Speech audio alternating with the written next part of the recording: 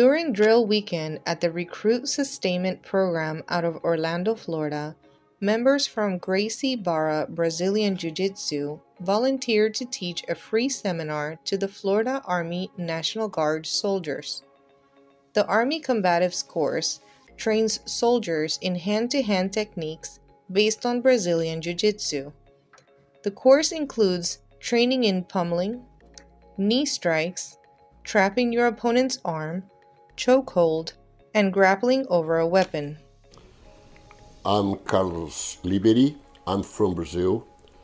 I've been practicing Jiu-Jitsu in Gracie, Barra for 27 years and practicing Jiu-Jitsu 43 years. I entered in Army in Brazil.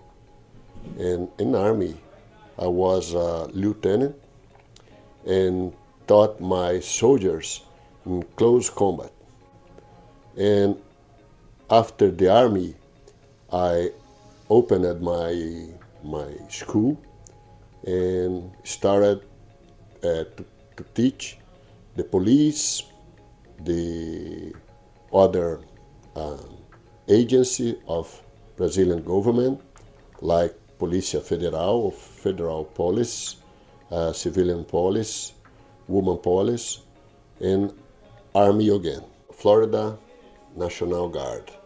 And for me, it's a great honor and a big pleasure for me because I believe it's my, how can I say, life mission. Yeah. Life mission. And I'm volunteer to teach. My name is Messias Soares. I'm doing Jiu-Jitsu for 30 years. I'm coming from Brazil. I'm a black belt 5th degree. For me, it was a very, very humbling experience to practice with you guys, with the Army, and help Master Liberty, who was going to open his school here in Florida. I hope you guys enjoy, like it, and learn everything because it's very useful for you and your job and your situations. Thank you very much for the experience. I believe the U.S. Army is the sword and shield of freedom. I really appreciate the opportunity. It's very important for me. I love that.